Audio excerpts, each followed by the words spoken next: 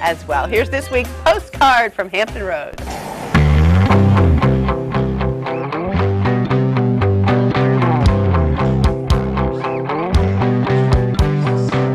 Well, imagine being able to have the whole universe under one roof. Well, if it's the domed roof of the Chesapeake Planetarium, you can do it. I want to introduce you now to Dr. Robert Hitt. And this is a very unique place to visit, not only for what you can do, but for the opportunity it gives children and the public to come and learn. Right. It's a very exciting environment. We can produce the stars, the sun, the moon, the planets, and literally take you out of this world. So this was the first planetarium that was specifically built for a school system. Right. This planetarium is a direct result of the Russians launching Sputnik in 1957.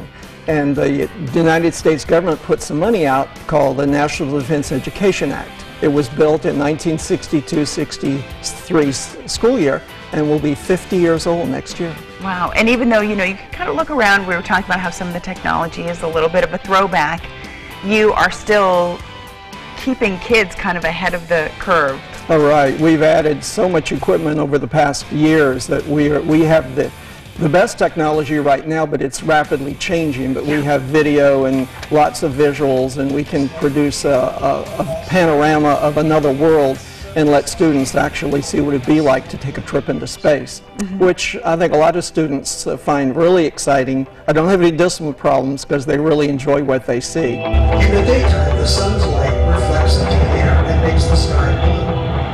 Some folks would say, well, only a very, very small percent of the population ever would become an astronaut.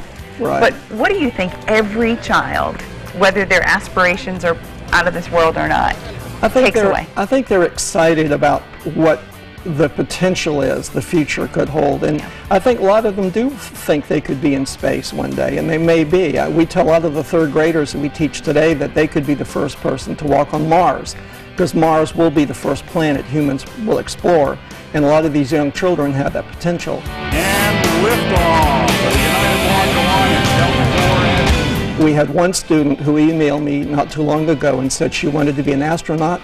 She says, I'm not an astronaut, but I am a professional astronomer working at the giant telescopes in Hawaii.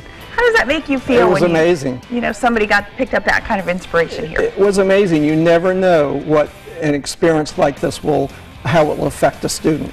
I've had students, one of them is now editor of Astronomy magazine, so you have students who have this vision of the future in space, and it becomes a reality to them if they like it.